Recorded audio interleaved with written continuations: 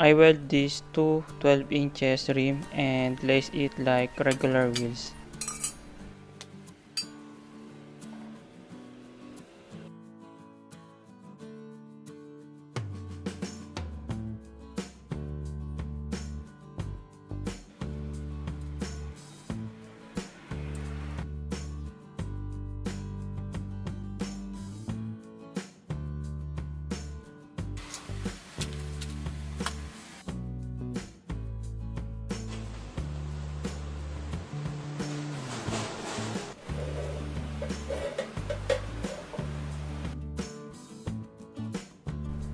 Using this slotted angle bar to make drop out for wheels and 1 square inch tube for frame.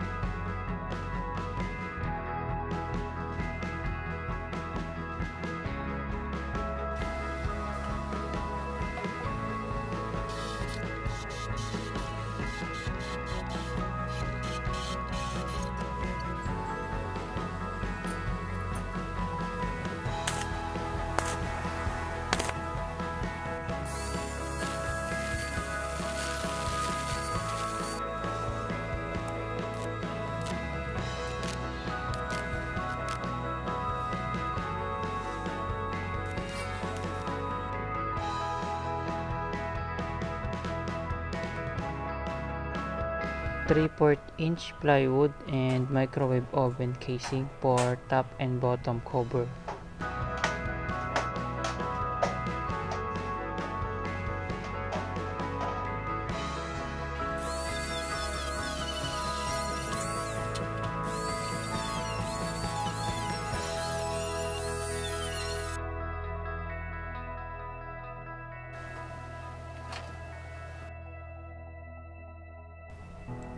I'm using foam tape for sealing and pop rivet to attach the bottom cover.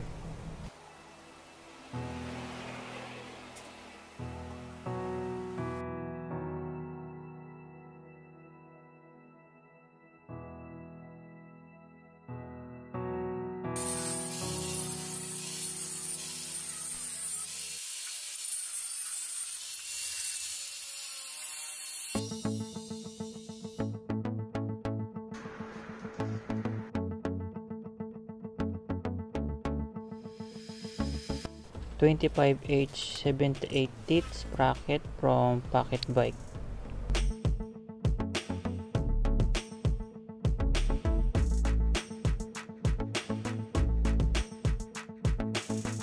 Using the threaded part of freewheel to attach this sprocket in the wheelset.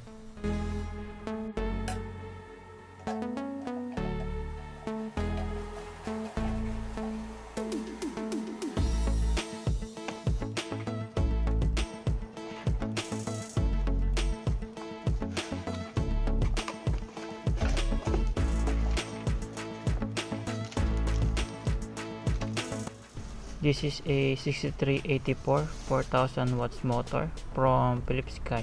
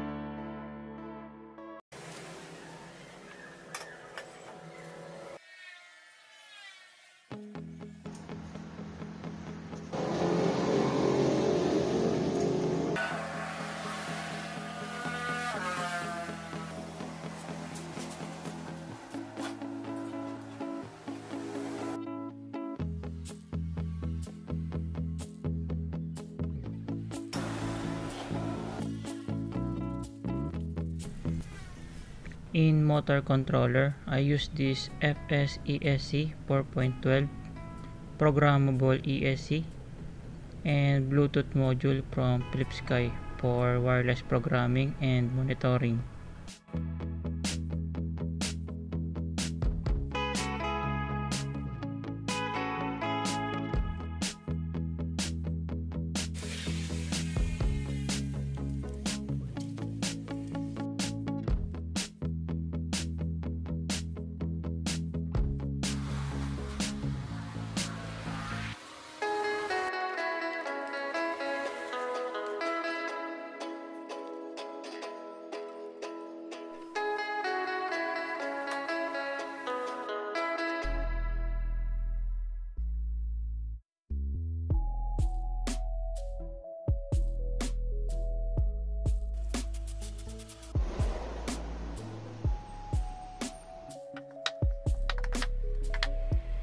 And for the battery, I'm using this 21700 lithium ion battery and assemble it as 48 volts 22Ah 13 series 5 parallel, capable of 75 amps, discharge continuous.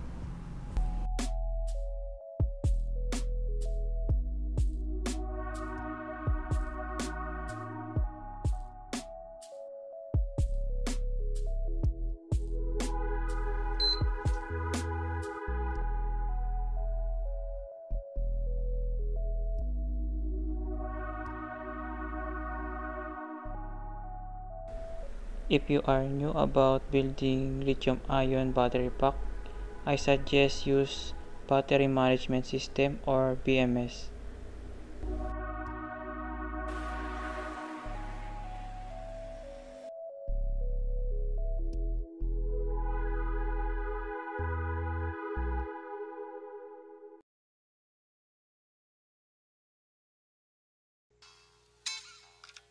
Download the best tools on your Android phone or computer.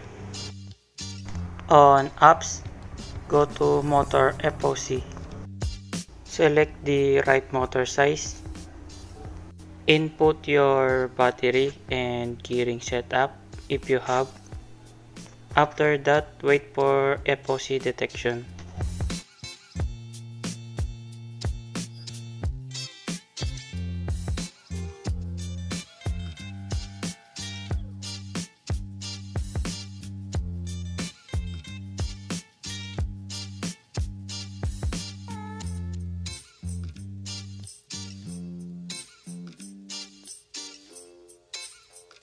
If the motor spins backward, select inverted.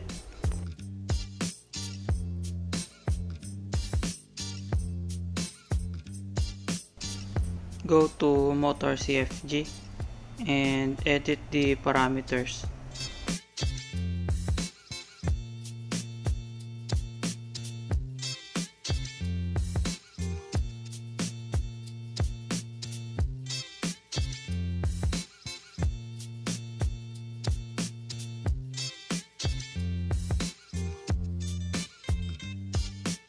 Select the input and choose ADC input.